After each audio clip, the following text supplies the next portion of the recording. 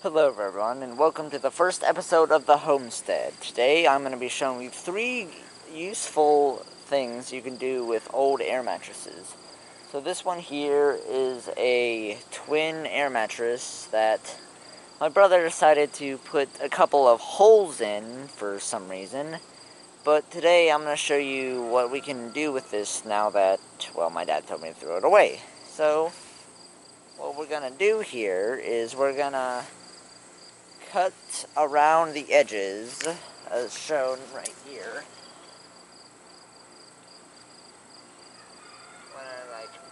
We're gonna make an incision about halfway between the air mattress with a knife, and then we're gonna continue all the way around the sides.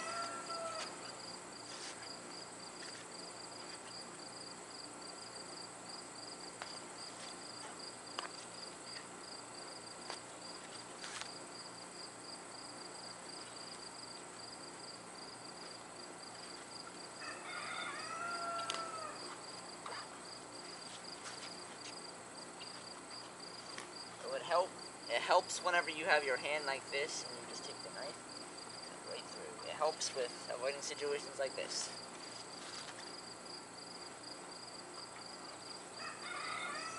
And also, depending on where you want the seam of your air mattress to be, you can have it be on a parallel side, or it can, like the longer side, or it can be on the vertical side, the shorter side here. Depending on like how you want to use it, both options are a good idea.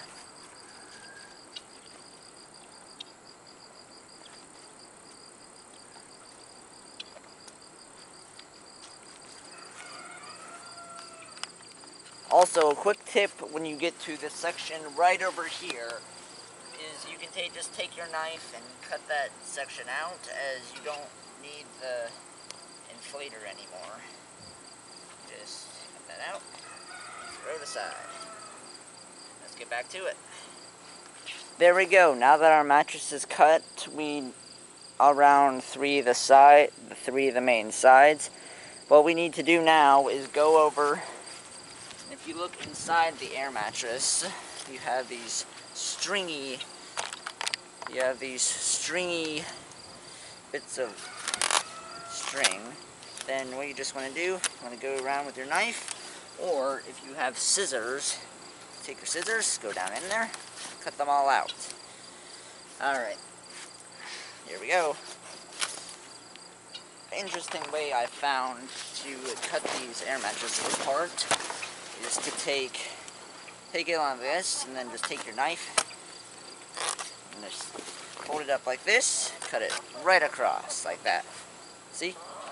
You see here we have like the stringiness, and you just want to make sure you don't like go down too far into the air mattress, or you will eventually cut over it, which is not good. You go now. And there you go now. So here we have the air mattress, which we cut with our knife here. And now, as you can see, just one big sheet of artificial rubbery goodness. So now I'm going to show you a couple things you can do with your new air mattress. So, here's the first thing you're going to be able to do with your newfound air mattress tarp type thing. So, a lot of you will probably have wood stoves on your homestead, which will be a vital key in keeping your house warm. But what good is burning fresh cut, or even just wet wood? It takes so much more heat to get heated up. So, what you can do, take your brand new tarp thing here, and you can just take it and lay it up over the top of your wood, like so.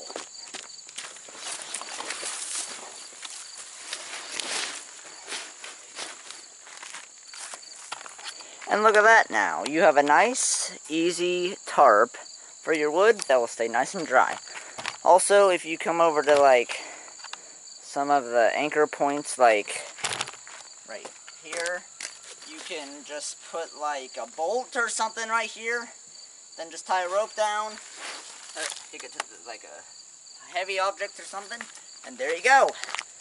Your perfect, lovely new tarp for wood. Now, on to the next thing.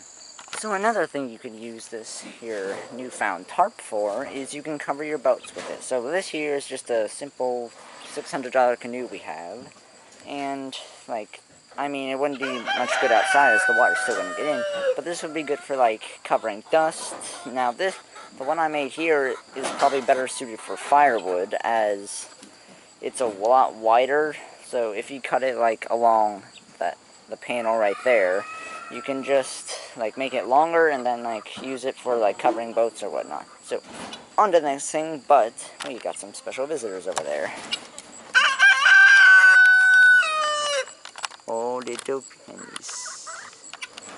Farmer's pride and joy. Look at them all. Alright, on to the next thing. Alright, so the last thing you can use your newfound air mattress tarp for is you can use it as a tent ground cover. Now, a lot of you might have had the problem of your tents being wet on the ground. Well, ground tarps actually help with that and also help retain some of the heat inside your tent. So like if you're in a cold area or something, it might help keep your tent warm. So you want to have at least 3 inches of space on either side of like how big you think your tent is. But you want to make sure it's a bit smaller than how big your tent is. Just to make sure, so say if it would rain, the water doesn't collect on the mat, then run underneath your tent and get you even more wet. So,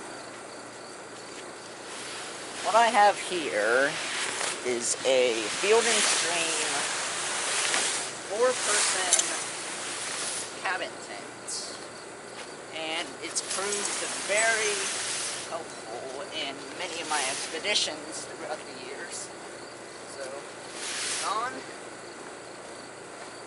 So you lay it on top of the mat like that, and you see that you can just tuck in the corners like that. And so that's about it. Oh, well, that will about do it for the first video in the series. I hope you all enjoyed. God bless. And good night.